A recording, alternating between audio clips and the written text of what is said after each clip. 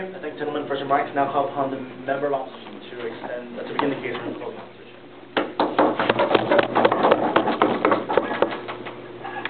Thank you for having us today, and after that very fiery speech, I just want to say that we can calm down and get back to what I'm going to do right here and actually crystallize and provide a little extension about really where this is at. So I'm going to do a little refutation and then add a new level of argument that my partner mentioned about earlier. So let me do a little refutation. The discussion about racism was brought in over here a couple of speeches ago, and we absolutely want to say that it's a sad thing if there's racism, when there is racism in our society, when there's racism in our justice system. And we obviously are against racism and the idea, right, because we were founded on a nation of laws and opportunity and equality and life, liberty, and pursuit of happiness. And so we are against that kind of thing when laws are unfairly applied. We think that we should work towards creating a better system, changing the system, getting people good lawyers by paying lawyers more. Sure, it can be imperfect, but we don't think that this is the solution. And we, in opposition, are going to actually make the case that this makes the system worse. So going with them today is going to make the system worse. But the last speaker talked about anarchy, and he was proud to be an anarchist, which is cool. But as we talked about earlier, you can vote. You can vote. You can vote for a president that will appoint a U.S. Supreme Court justice that does not believe that believes it is unconstitutional to have a death penalty. So in America, you have a democracy, and apparently this side over here would rather have a coup among jurists to change a law because they have an issue with it all of a sudden. Right? So instead of voting and using their voice, which we all have, instead of demonstrating peacefully like we can all do, or even better yet, I'm going to talk about later, voting with your feet, they would rather not have it. So let me keep going about this. And like we said, not all governments. He said not all governments have understood this. So half have, according to that, half have understood that death penalty is not a good idea. So great. So we need to support more the ACLU or whoever else so that we can repeal this law if you believe so. But they don't want to do that. They'd rather go through this solution, which is going to cause anarchy and more problems. So let me get my first 3 points. U.S. was founded as a nation of laws, right? My second point is about how this will undermine the justice system, and the third point would be the federalist system. That's a big new extension in our idea, right? So, nation of laws. We talked about John Locke in the last speaker. But, society must come together and agree upon their rules, right? So you're born into America, and you realize in California there is a death penalty if I commit a premeditated murder. And he talks about the Virginia woman earlier, which is really interesting, because she premeditated murdering her husband after she took out an insurance policy on him. Now, of course, it's a graphic crime, and that's sad, and that's disgusting to think about. But in Virginia, she lived in the state where she knew the laws, which most people know the laws in the state that they live in, or hopefully you do, because that's part of being a citizen. She knew that she could be executed for that, and she was actually last week. So it's interesting that we're debating this. And you have an issue with it. Go ahead. Yeah. Just because I think what the Virginia woman did is ethically wrong is not reason enough to allow an ethical wrong on the part of the government. Okay, and you guys have not clearly said because you believe it's unethical, right?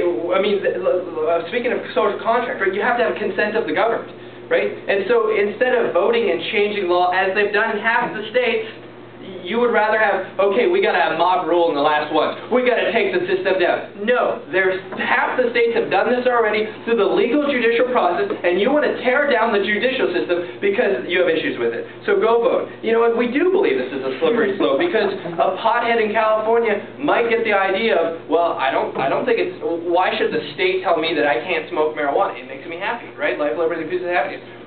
The next step is obviously other things. In Oregon, where I'm from originally, we have euthanasia, right? That's a choice that Oregon made. The federal government tried to stop Oregon by suing it, and in Ashcroft v. Oregon, it was found out that Oregon has the right to make their own laws. So you have to have a consent of the governed, and federalism works, and that's our main extension, right? So let me get into that in reverse order now. So we believe that you should be able to vote with your feet. Right? So each person can leave the state if they don't agree with the laws. And we think a consent of the governed means that if you're in that state and you're not voting to change the leaders, right? We have elections in 33 days. So if you want to change the marijuana laws in California, go for it because you guys are voting on a marijuana legalization bill. And if you want to change banning capital punishment, vote for Jerry Brown. Great, easy solution. And in 5 years, every state will be caught up as you believe.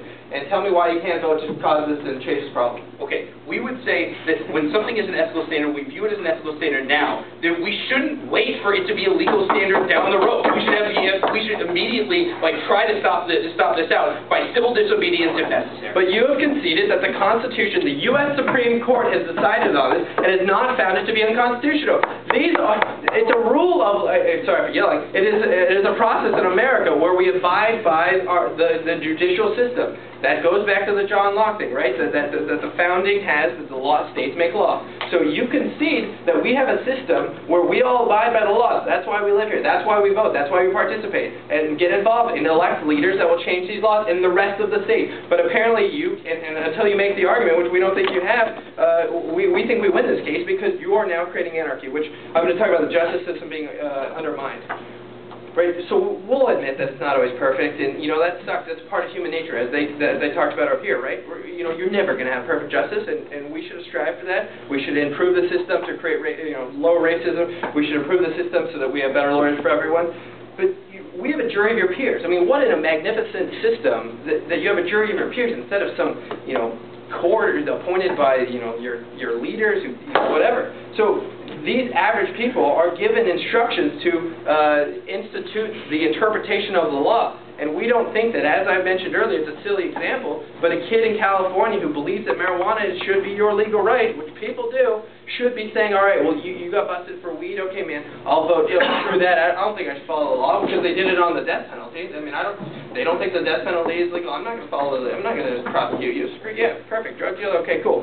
So, yeah, I mean, that makes sense. You could extend that. We think that's very feasible because that's how precedent happens in law, which you guys aren't okay with, and that could happen with common people listening. These people aren't lawyers, so it's not like they get the directions from the the people in charge. So what have we told you today? Well, I've extended it and talked to you about how the federal system works, about how, if you want to change the system, you absolutely can. You can do it sooner or later. The status quo is effective, and we think that anarchy will come about, and your system will make this work, and we are proud to oppose. Thank you.